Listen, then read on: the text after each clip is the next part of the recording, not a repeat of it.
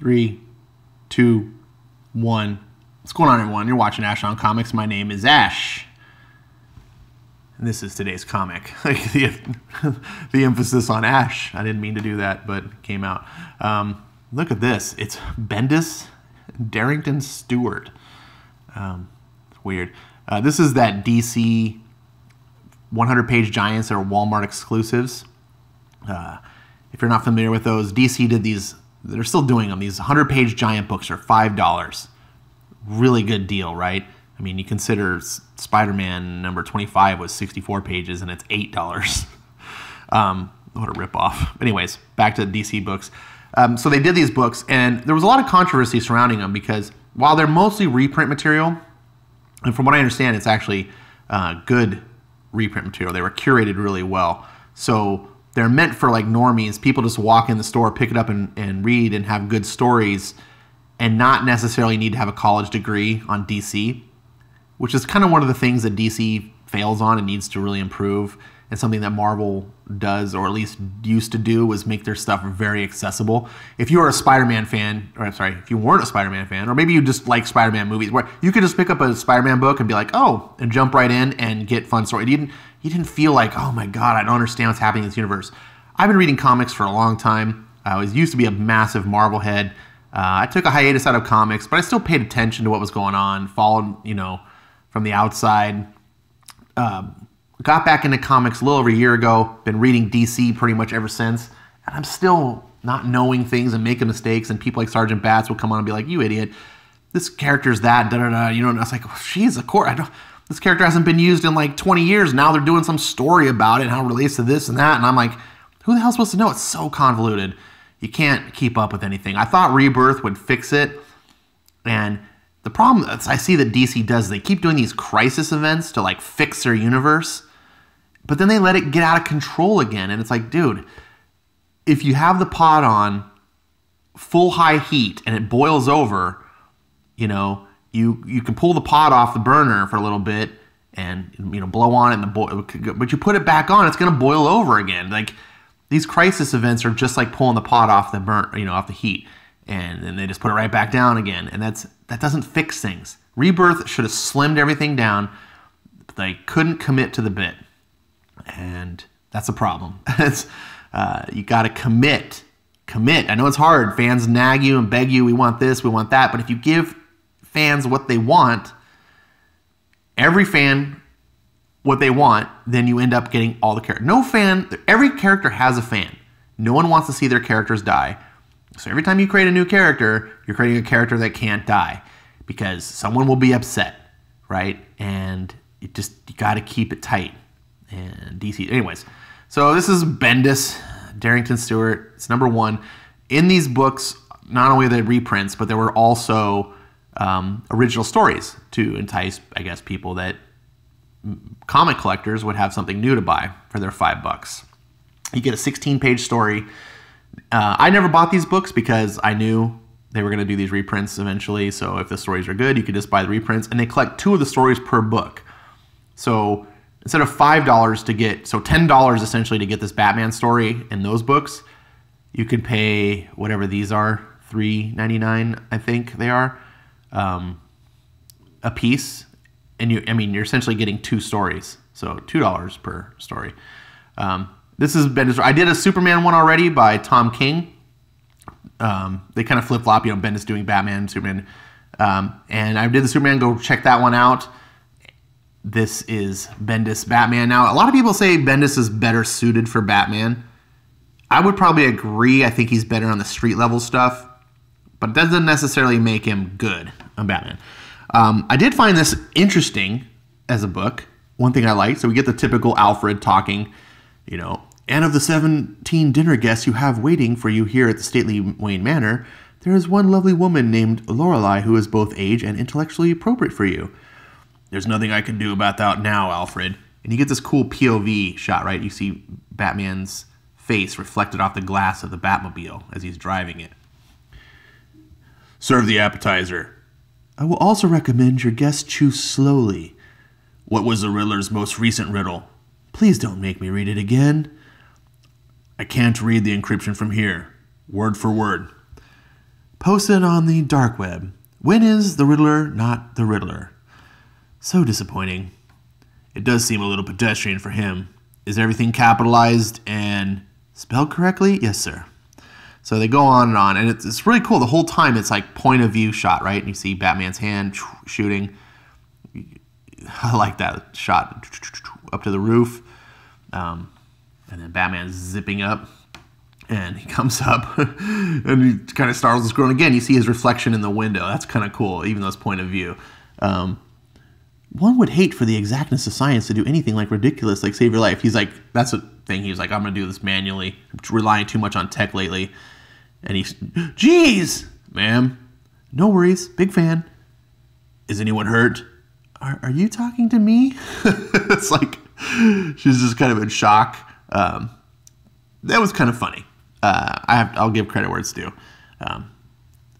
The alarms in the hotel are already tripped, but I have no injury reports as of yet. It might be a trap.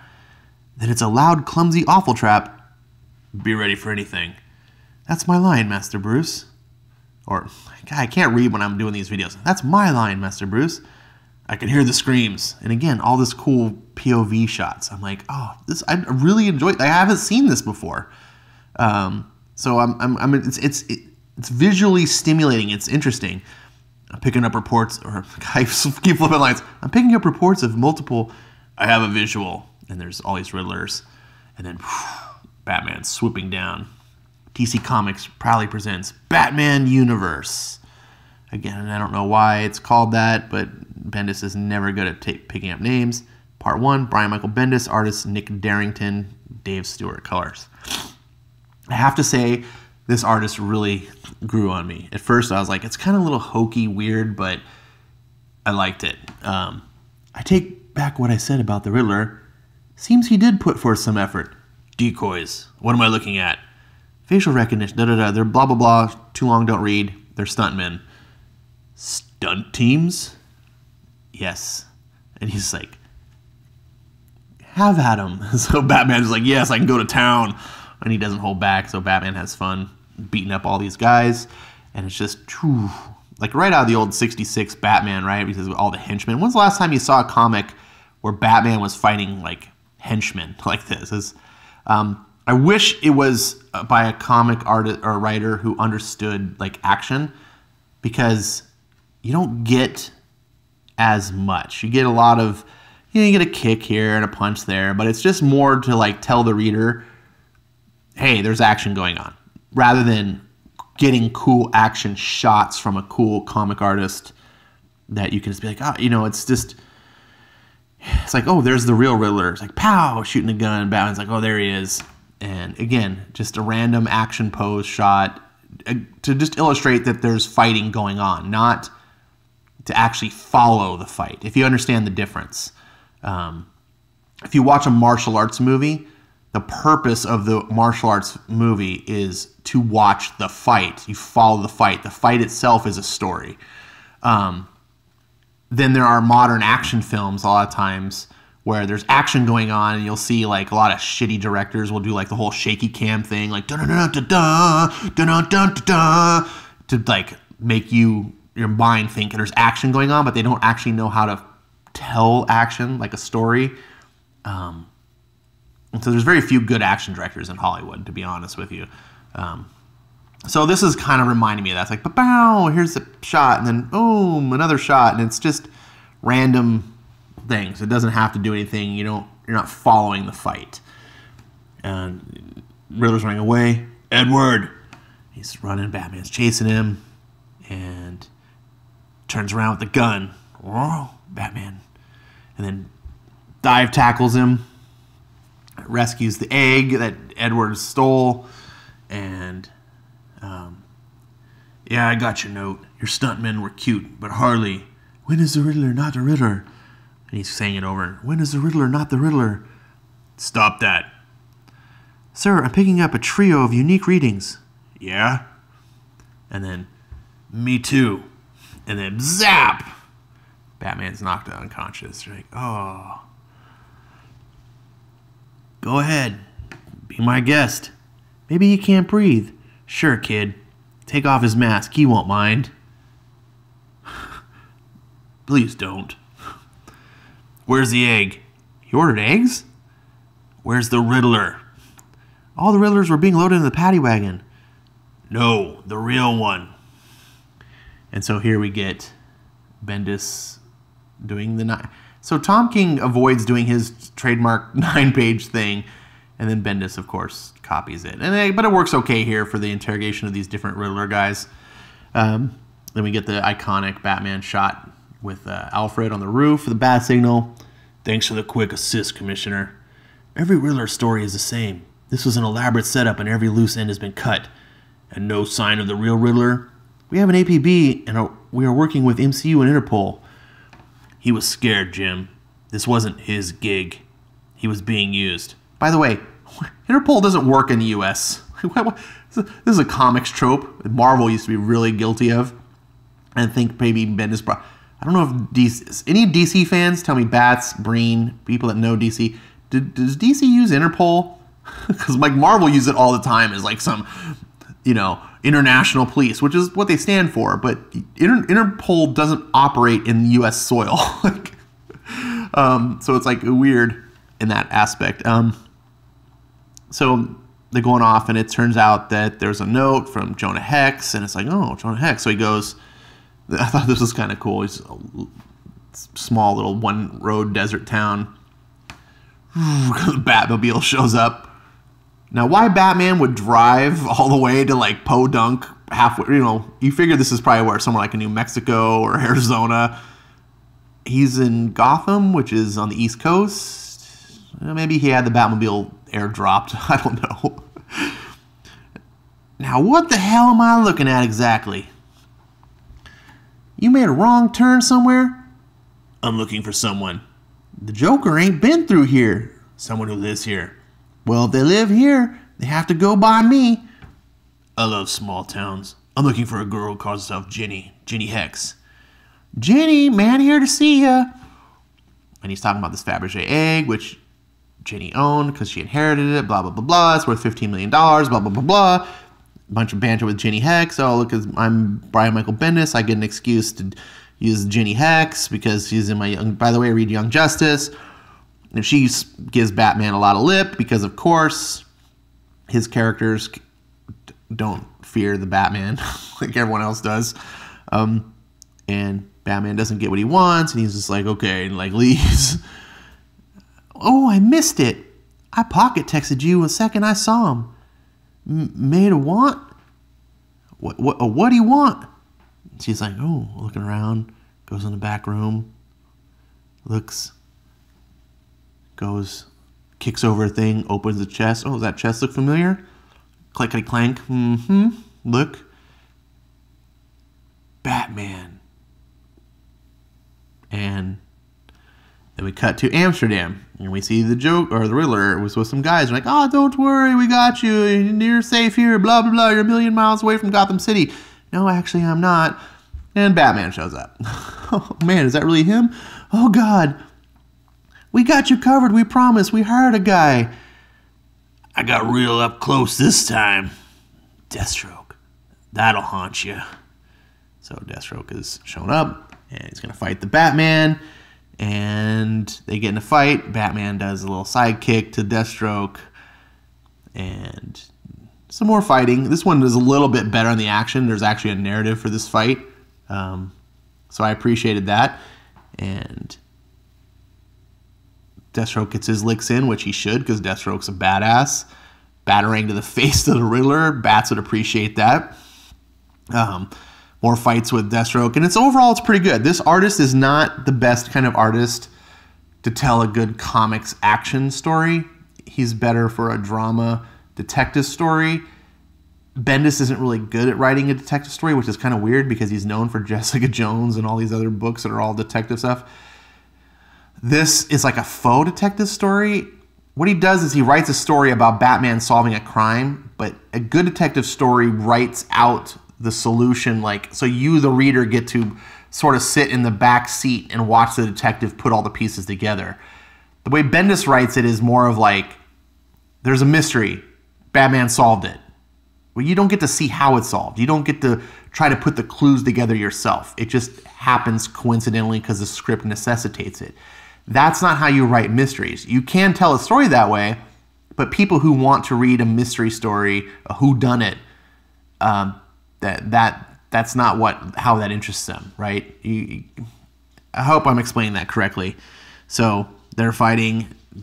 I think Deathstroke got taken out a little too easy. He's getting away. Batman's like, Edward! He's crawling around bleeding. When is your gift?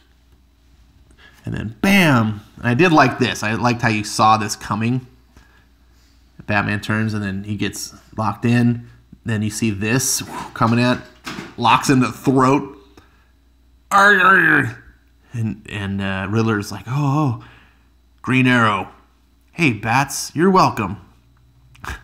Is this a trope of Brian Michael Bendis that the characters in his books always need to be saved by someone else? I swear to you, right? Superman is constantly having Supergirl show up and save the day, or Zod. Like, Superman never actually does anything. And now in this book, Batman's like on the case, gets to the end, and it's like, oh, I'm about to get, Deathstroke, I can't, well, don't worry, someone else will come and save you. And that's it. Like, that's how it ends. Now, what is this all about? And please do not answer in the form of a question. Seriously, don't. He's talking to the Riddler. That's kind of funny. But it's like, really? I like Green Arrow. I like when Green Arrow helps Batman. One of my most favorite iconic scenes in all of comics history is in The Dark Knight Returns when Batman is fighting Superman and Green Arrow shows up and he's got one arm, but he can still shoot the bow with his teeth. He's got the kryptonite arrow. Spoiler alert, Batman beats up Superman, but he has help. Like, everyone always talks about, oh, Batman beat Superman. Yes, he planned for it. He ambushed Superman. He had kryptonite. There was like numerous things of how he beat Superman. But that's a whole side issue. I love that scene. That scene in Dark Knight Returns is fantastic when Green Arrow shows up. But it's like, just, oh, look, I'm fighting the Riddler. I need Green Arrow to help. A little weird. However, let's get back to the book. This was an okay book. It was not the Superman books. It's not trash. You hear that, Forky? It's not trash. However, it's not Stan the Man quality either. This is an okay book. If you like Bendis, maybe pick this up. The art was pretty good. The story is okay. I give it 3 stars. Nothing to really cry about, but nothing to write home about. Just a decent, fun little book. Some Bendisisms that I was like, but also some interesting things with the POV shots. Some of the action scenes. I liked how Bendis reined in the humor. And I don't mean like he reined it in like didn't make it too funny. I think Bendis thinks he's funnier than he is, and he's constantly making all the characters quippy all the time when it doesn't belong. He had the one funny little scene on the roof with the girl, and she's like, oh, starstruck, shocked. Big fan. That was kind of funny and then moved on. That showed really good restraint, and that is a sign of good writing. This story is a little bit lacking. It's uninspired. Okay, Batman solving a case of a Fabergé egg. It feels very much like a backup story. But why does Bendis' backup stories feel better than his primetime big plan stories like with Superman? Maybe Bendis should be doing backup stories like this. Just simple, not big arc, covering the whole DC universe, changing everything, just a basic little throwaway story. Maybe that's where Bendis shines. Maybe giving Bendis too many tools is the problem, right? He's like dangerous. Like, here's all these power tools. Like, Bendis is like drilling holes in the roof and tearing down the building. Like, whoa, stop here. Here's a hammer. Like, okay, like that's it. The hammer and a screwdriver. That's all you get. No. So yeah, I don't want to recommend this book, but it definitely gets an okay. So if you like Batman, if you like some of Bendis' stuff, then this might be for you. If you don't like Batman and if you hate Bendis, you probably hate his bad stuff. Like, Either way, I think I reviewed the book well enough. I'm just going to go on and on forever like I always do, and I'm not going to stop. I'm going to stop in under 20 minutes. I'm signing out. Thanks for watching. See you next time.